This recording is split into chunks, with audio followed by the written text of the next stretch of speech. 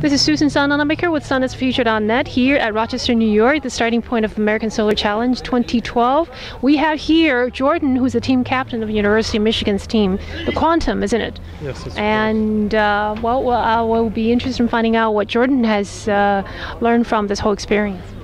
Well, you know, you learn a whole bunch of things. So when I first joined the team, I have my area of specialty. I actually deal a lot with weather and atmospheric science. But one of the coolest things is that you get to integrate with all the other disciplines and all the other, you know, engineering aspects of the car, mechanical, electrical, all that good stuff. So you get to learn a lot more than just, you know, what you actually set out to accomplish when you first joined the team. Okay. And is there anything unexpected that occurred that you need extra time for? No, I think we ran real well. We just came back from the Formula Sun Grand Prix. We came first there. So congratulations. Thank you. Just preparing the car right now, charging and getting ready for the American Solar Challenge. Fantastic. Hopefully for the remaining 7 days it'll be bright and sunny throughout the whole race. Yep, hopefully. And if not, we'll just have to figure out what strategy we do and find out what's the right speed to drive. Well, your school is very experienced, right? How many years of the race have you? It's about 20 years. And a lot of that's carried over, so we've learned a lot of things and been able to carry that on to each subsequent car. What percentage do you think your team members are new? Actually, so there's 19 people on our race crew, and only 3 of them are past race crew members. So everyone else is so new. It's very new. It's a very new experience for most, just almost all.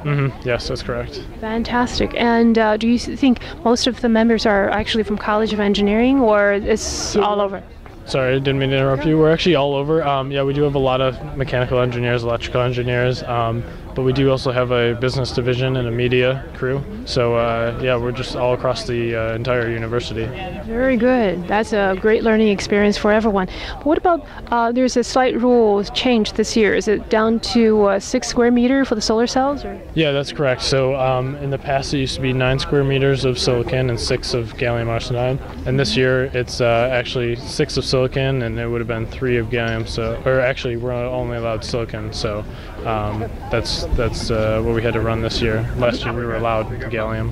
Were you able to get a lot of industry help or donations? Yeah, so most of our sponsors are on there, obviously. Yes, on the truck. If you want to get a shot of that too, it'd be good. Obviously, being in Michigan, we're able to work with the big 3. They're big sponsors of the team, and then Roush as well, and all the other sponsors listed on the trailer. So that covers, you know, in-kind donations as well, and they do everything to basically support the team and actually get us here. Very good. I hope you guys also have a lot of fun with it too. Yeah. All right, great. Thank you very much, Jordan. Signing off, Susan Sononamaker with SunIsTheFuture.net, July 13, 2012.